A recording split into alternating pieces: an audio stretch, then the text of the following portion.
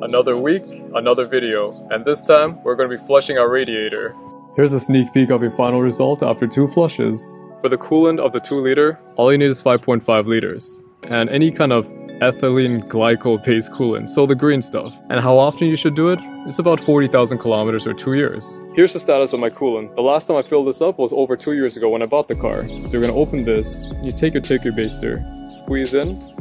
If we check out our coolant, that actually looks amazing. Most people it looks like diarrhea, but mine actually looks like Kool-Aid. This is how we're gonna start off. You wanna raise your car and take off your front bumper. Now once you do that, we're gonna go to our driver's side. You're gonna see 2 things. This is our drain, which is like a little pipe that's connected to a radiator. And this is our valve, known as a pepcock, that you can turn to your left, which will cause it to drain. I'm gonna remove this by twisting on it. So now we have this thing here, and I'm gonna show you what I'm gonna do. Simply push this into here, and now we have a nice long extension. I put my vinyl tubing in like so. I'm gonna twist this around, and then I'm just gonna push this in there. And our drain line, you wanna put it into a pan. There you go. So now I'm gonna attempt to drain it. All I'm gonna do is put my hand in there and try to counter. Stupidity, man. So now I'm gonna attempt to drain it. All I'm gonna do is put my hand and turn it counterclockwise to the left. I gotta loosen just a little bit. It's a quarter-way turn. All right, ready, set. Oh, so the coolant comes out like that. I thought it'll come out through this pipe. Okay, that's gonna be pretty messy. So that's coming out nice and green. See how it's splashing all over the place? Let's change that. So you wanna pop this open here, and then you wanna open this valve over here. Okay. Like there's no need for this pipe over here. Now it's just draining as it should, okay? So I'm just gonna leave it. Oh, this is gonna pour it for a while. Alright, so here's the situation with our drain. It's starting to drop very slowly, so we can assume that pretty much 5.5 liters came out and filled up the aluminum tray. Now that the radiator is completely drained, we can go ahead and close it up. It's hard for me to show you this camera angle, but I'm gonna do my best. You wanna just hand tighten this, turn it clockwise, and that is perfect. Do I even see it? Yes, you do, it's right there. Cool. Alright, so now let's take off our air scoop that's held down by these 4 screws. Beautiful. Our reservoir tank has 2 10mm bolts. One is going to be over here, and the other is going to be over here. In order to take off this line, pull it right here.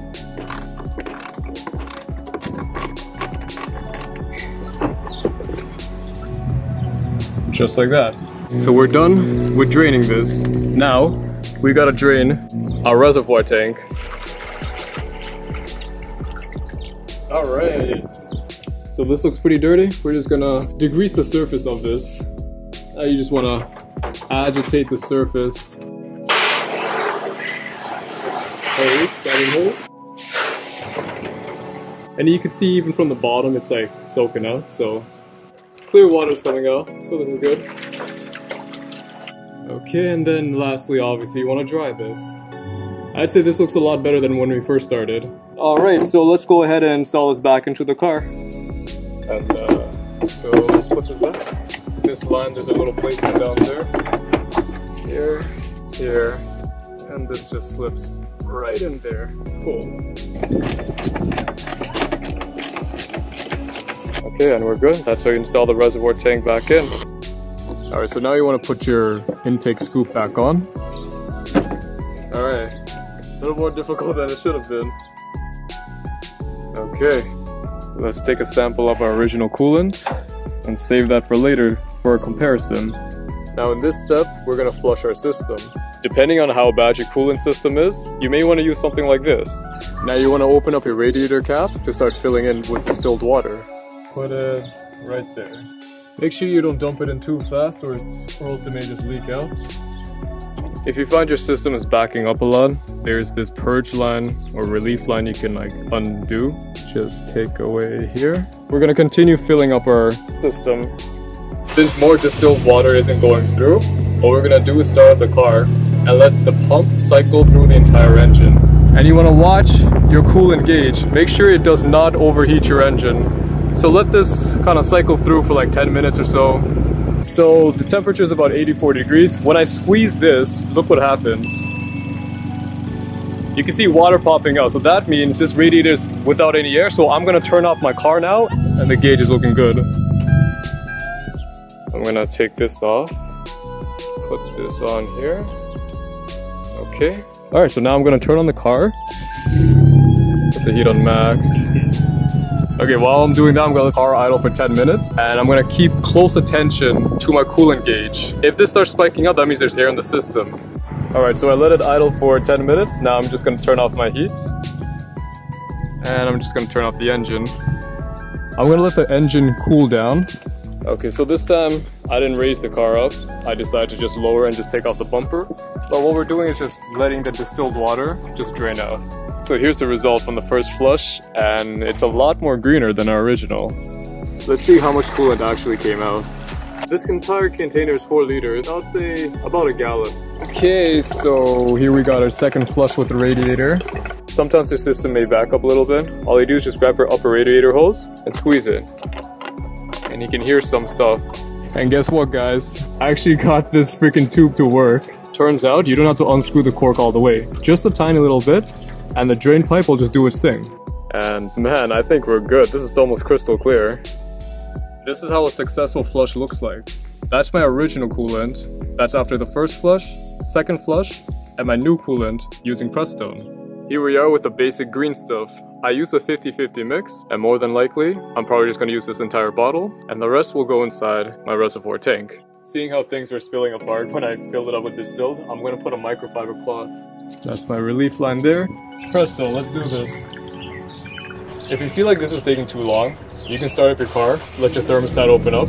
Keep in mind your fan is off. Do not turn your fan or heater or AC on. Alright, let's take a look at the situation. So if we take this off, we have our coolant. If I squeeze this, looks like this is all the system is taking. So I'm going to shut off the car right now. Seems like there's no air in the system either, which is really nice. So I'm going to turn this off. Put this in here. Bring that part in here. I'm going to close it. And oh, nice. Put the rest of this inside of the coolant reservoir. Yeah, so this is right at F, but whatever, we'll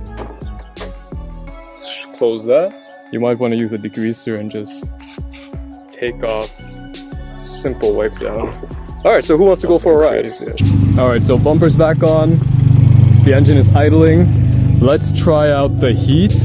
Your coolant gauge, looking good. Alright, so let's put on max heat. Alright, let's rev up the car. Yeah, okay. I can feel the heat. Since I feel heat, there is no bubbles in the system. I'd say this is pretty successful. Let's just go for a ride. Man, it's freaking hot. Yeah, baby. So after a drive, you're probably gonna notice that your reservoir tank is actually empty, even though we fill it up to the full line. If you take a look in here, it's all the way in the bottom.